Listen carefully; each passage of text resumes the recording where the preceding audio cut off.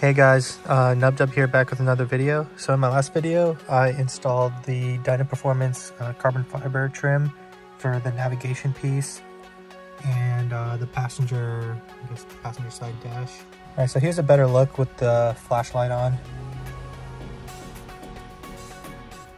And I'm really happy with the look of it, but I think when I was installing the product, my fingerprints kind of smudged the surface, so I was kind of wondering how I'm supposed to clean carbon fiber, like what's the best way to keep this stuff clean.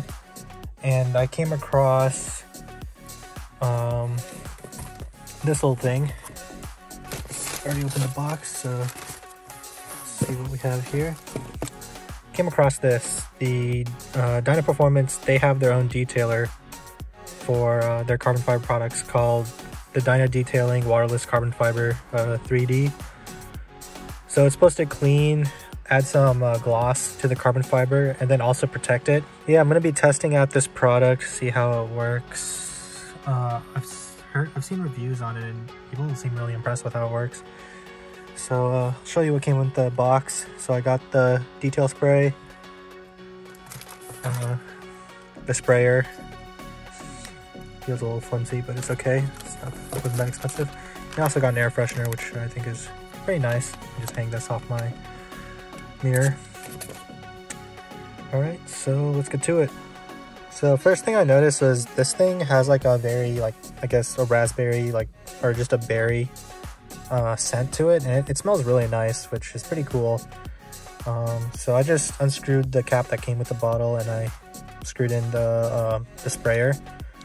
So they said the instructions are to shake the bottle, spray it onto the surface, and just wipe it off with a microfiber towel, and then buff off any remaining detailer with the dry side. So I'm not sure if I want to just spray it on there directly. I mean, I guess I can, just because like the carbon fiber bits that I have are so narrow. So I might just spray it onto the towel and then wipe it that way.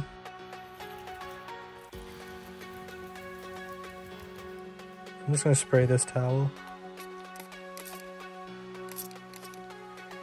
Alright. Yeah, this does smell pretty nice.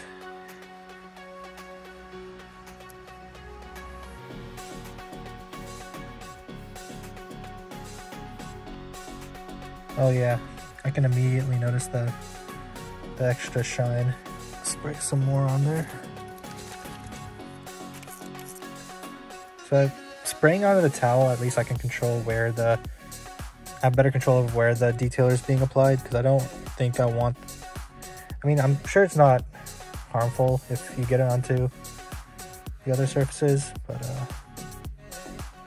I have other detailers or detail sprays that I use for the other interior pieces, so I'd rather stick with that, or have that stuff on the other interior trims and have this stuff for the carbon fiber. Because I use the Meguiar's Ultimate quick interior detailer, and I think that leaves more of like a matte satin finish, whereas this is like a glossy finish.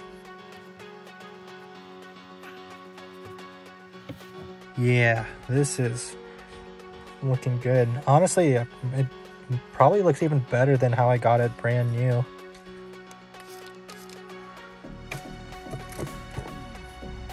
And it's red, so you can clearly see where it's being applied on the towel.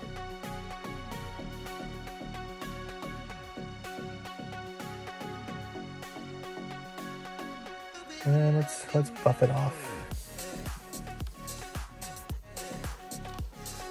Oh yeah, it left like a very slick finish, or slick texture. Nice. Yeah, I'm happy with this product. So yeah, shout out to Dyna Detailing. Yeah, this is great. It's looking even shinier than before. Let's grab this side too. Oh yeah, you can already notice you see those smudges?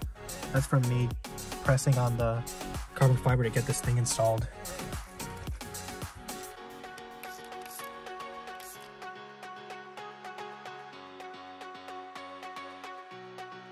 Yeah, you can see all the smudges are are gone.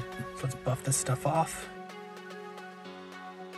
Yeah, this is looking good. Perfect. So yeah, I do plan on getting more carbon fiber from Dyna Performance, and definitely plan on keeping that stuff clean with their detail spray. So yeah, if you like what you saw, please hit that like and subscribe. That helps me out greatly, keeps me motivated to make these videos, because yeah, I really appreciate all the feedback that I've gotten since I started YouTubing. Drop a comment if you think that this product was worth it. I believe it was like, I want to say like 20-30 bucks on the website. It's actually pretty expensive now that I think of it. Anything that I can do to keep my stuff clean and behaving like it's supposed to, I'll take it. Yeah, that concludes my video. Stay tuned for the next one, and peace.